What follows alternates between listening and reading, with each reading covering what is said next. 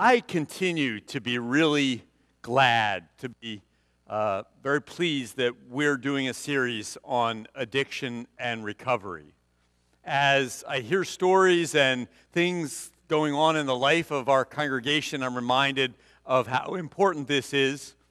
As I hear stories and things taking place in our community, I continue to think, God, you led us in exactly this way. In part because we need to wrestle and think a little bit about addiction and recovery. And because I think that this series has and will take us in areas that we might not ordinarily think about or wrestle with. And we're going to do that in one of those themes this morning. We're going to talk about shame. About shame. The book that we've been using as a resource for the series. I hope you've had a chance to grab a copy. There's still some in the back. If you're following along, this week we're talking about chapter 5. And the title of that chapter is Ending the Shame.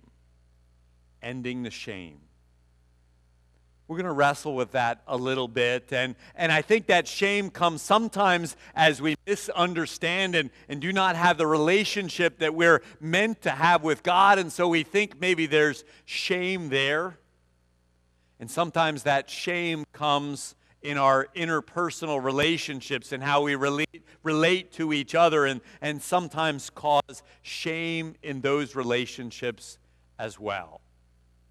I want to wrestle with that first one this morning, and I want to read you a story that the recovery-minded church pointed to, and I want to read it where I first read it in a wonderful book by Philip Yancey called What's So Amazing About Grace.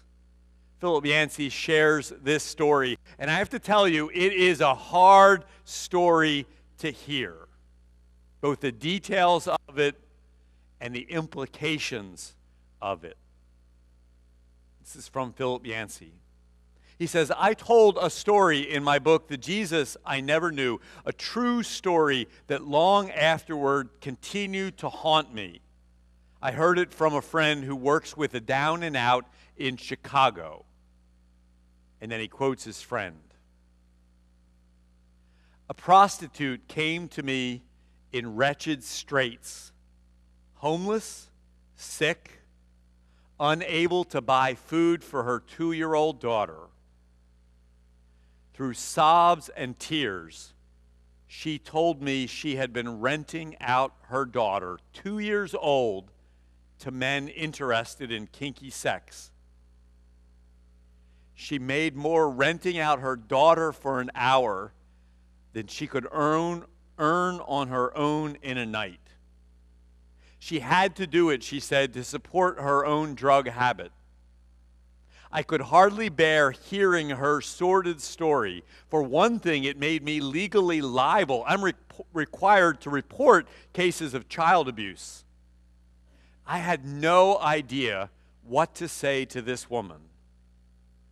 At last, I asked if she had ever thought of going to a church for help. I will never forget the look of pure, naive shock that crossed her face. Church, she cried. Why would I ever go there? I was already feeling terrible about myself. They'd just make me feel worse. What struck me about my friend's story is that women, much like this prostitute, fled toward Jesus, not away from him. The worse a person felt about herself, the more likely she saw Jesus as a refuge. Has the church lost that gift? Evidently, the down and out who flocked to Jesus when he lived on earth no longer feel welcome among his followers. What has happened? As I say, those words are hard to hear, and the implications of them, that the church has become a place where folks don't look for healing, but expect condemnation. I want to wrestle with this topic of how to end the shame. How to end the shame. And one of the things I think is a piece of that is the willingness to share. I mean, a lot of times we kind of pretty ourselves up in church and make it seem like everything's going great in our lives, and it's just not the truth. It's not the truth out there in the world, and it's not the truth in our lives. And when we hide from that, when we're willing to be honest with that, however, when we're willing to be transparent about what we've gone through and where we are, it helps others to share the same. I'm just so pleased and honored by the sharing that has taken place already. Don's testimony 2 weeks back, Frank's last week, what Justin had planned to share if he wasn't stuck on the side of 95 this morning, and next week, Sean and then Stephanie. Reminds us of the brokenness that's in all of us when we're willing to share that. As I've thought about that, I read in the book, and I've been thinking and wrestling that as your pastor, I ought to be willing to share, to lead us in that. So I wanted to tell you about a time when I felt shame. When my wife, Carolyn, and I were dating, I did something that deeply hurt her. She has asked me not to share the details of that. It's maybe enough to say that it could have easily ended our relationship. And I think about the wonderful 26 years of marriage that we have, the 2 beautiful boys that we have, and I almost ruined that.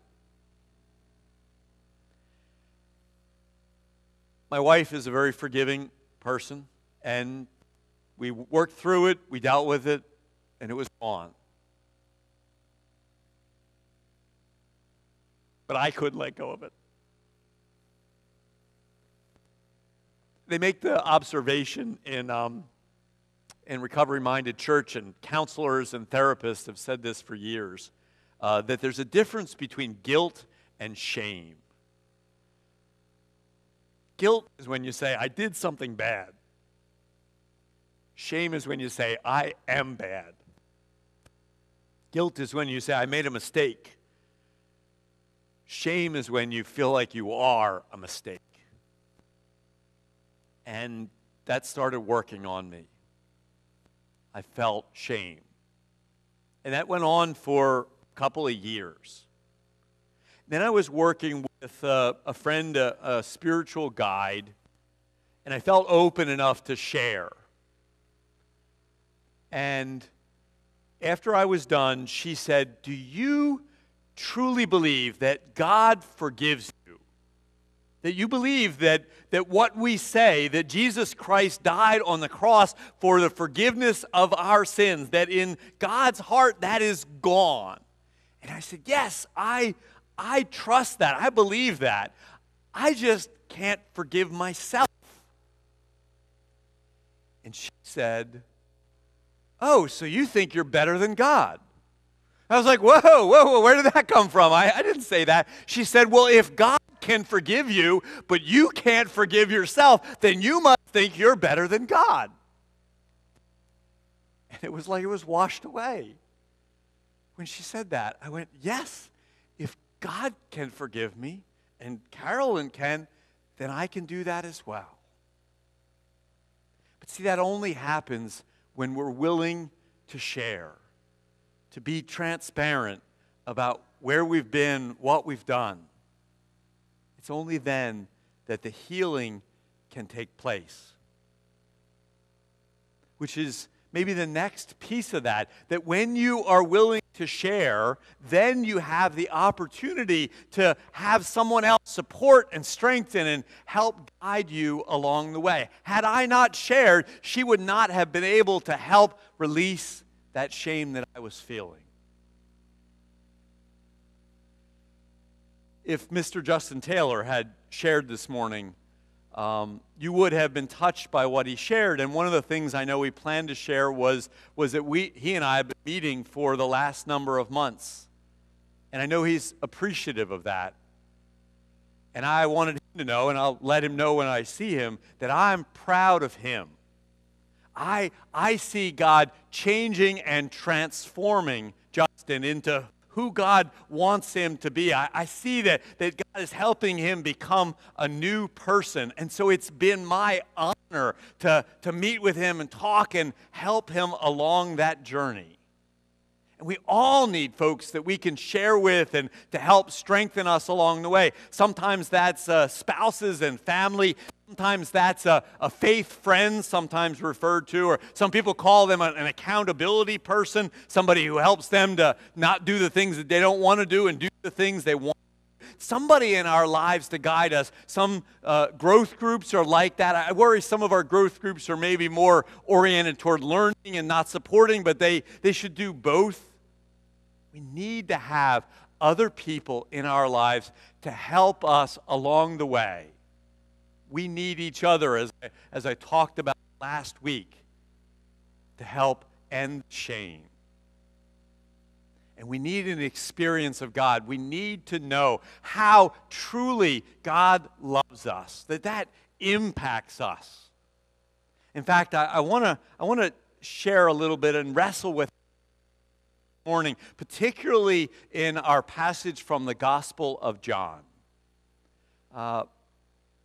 2 weeks back, I was on silent retreat, and a couple of folks have said, well, what is a silent retreat? And I'd never been on a retreat like this.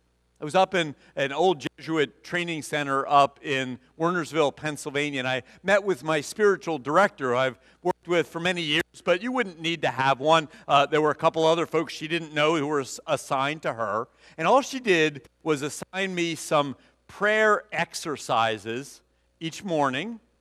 I would do those exercises 20, 30, sometimes 40 minutes. I would journal about that afterwards. Then I would go the next morning and share my journal with my spiritual director. We would talk about that, and then she would give me 3 more exercises. And that's what I did every day of the week. And it helped me to get deeper into Scripture than I often do. And I want to share a little bit of that with you this morning. Particularly in the passage from John chapter 8. I want to help us get deeper into this particular passage. And if it's meaningful to you, you may want to look up, open your Bible this week, and spend a little more time, more deeply than we have time to do this morning, in the same way in John chapter 8. So let me read and share this particular story with you. So we hear, while Jesus went to the Mount of Olives, then early in the morning he came to the temple. The temple is this beautiful white building in the center of Jerusalem. It is the center of the Jewish faith, and even in the time of Jesus, it had probably been there 2,000 years. All the people came to Jesus, and he sat down and began to teach them. Picture him there on the steps of the temple, and people gathered to hear him teach. The scribes and the Pharisees, they were the powerful, the religious leaders of Jesus' day, and they were terribly dedicated to the laws, the Jewish laws. They brought a woman who had been caught in adultery.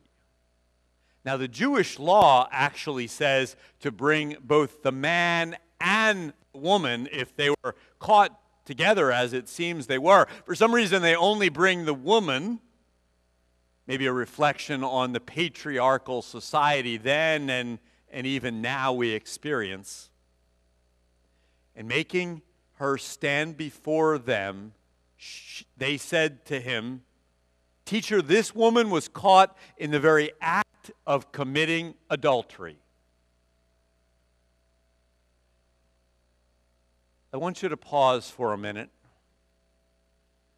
If it's helpful, close your eyes even,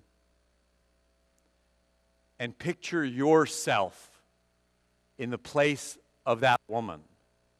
Put yourself in the pages of Scripture.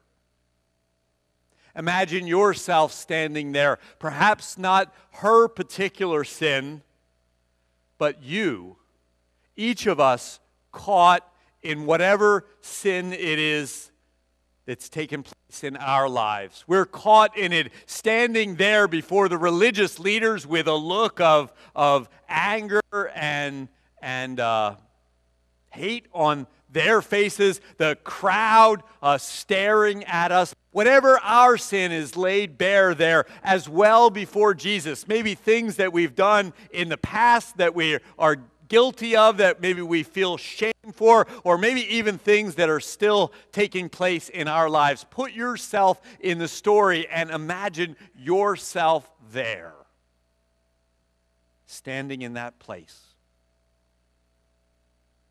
What does that feel like for any of us?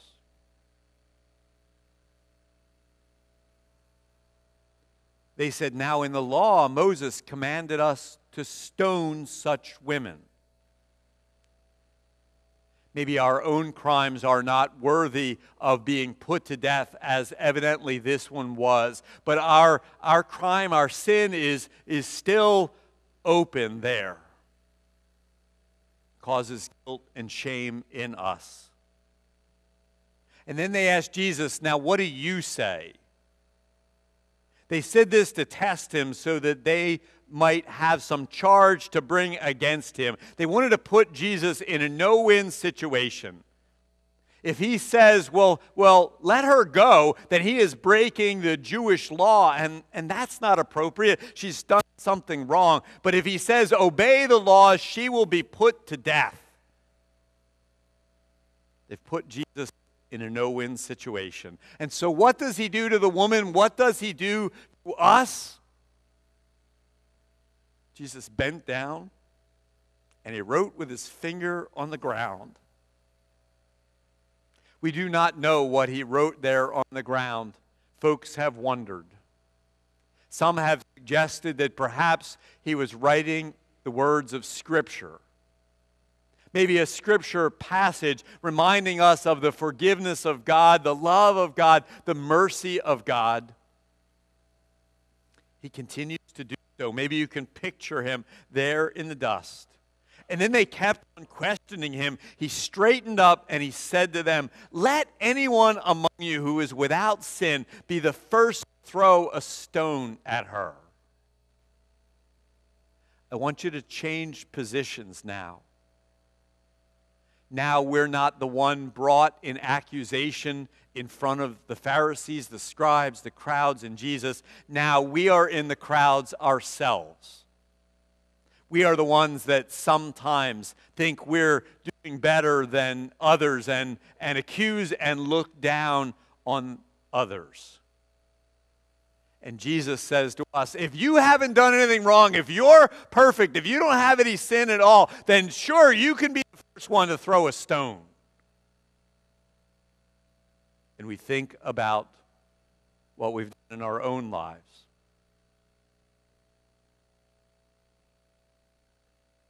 And once again, Jesus bent down and started to write on the ground. Again, we do not know what he is writing there in the dust. Some have suggested maybe he was writing names, for he knew the name of everyone in that crowd. Maybe he was writing out sins in the dust. Greed and pride and lust and jealousy and all of the things that exist in any of us and existed in that crowd. When they heard it, they went away one by one, beginning with the elders. Each and every one of them, each and every one of us know that we are just as broken. And maybe it's the oldest, the wisest, the ones who are most aware of the mistakes and the difficulties and the sins that have piled up over a lifetime. It was the oldest who left first. And Jesus was left alone with the woman. Or picture being left alone yourself there standing with Jesus. Can you see Jesus? Can you see the look of love and forgiveness on his face for each and every one of us?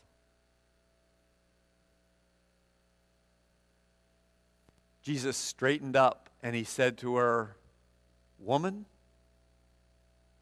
or maybe he says our names, "where are they? Has no one condemned you?" She said, "No one, sir."